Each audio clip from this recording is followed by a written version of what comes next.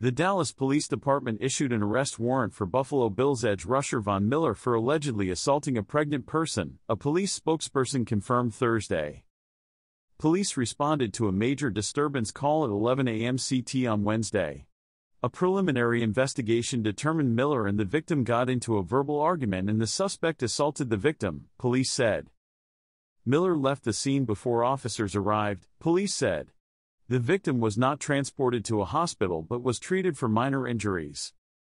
A charge of assaulting a pregnant person is a third-degree felony. The Bills are aware of an incident, they said Thursday. We are in the process of gathering more information and will have no further comment at this point, the team said in a statement. The Bills are on a bye week for Week 13. Miller has played 8 games in 2023 with no sacks and 2 total tackles. He joined the Bills leading up to the 2022 season after spending part of the 2021 season with the Los Angeles Rams, who won the Super Bowl that year.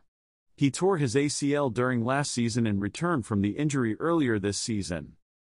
Miller, 34, spent most of his career with the Denver Broncos, where he earned 3 first-team All-Pro distinctions and the MVP in Super Bowl 50. Miller was previously investigated in 2021 by the Parker, Colorado, Police Department, but the 18th Judicial District didn't proceed with charges. WFA TV in Dallas first reported the arrest warrant Thursday.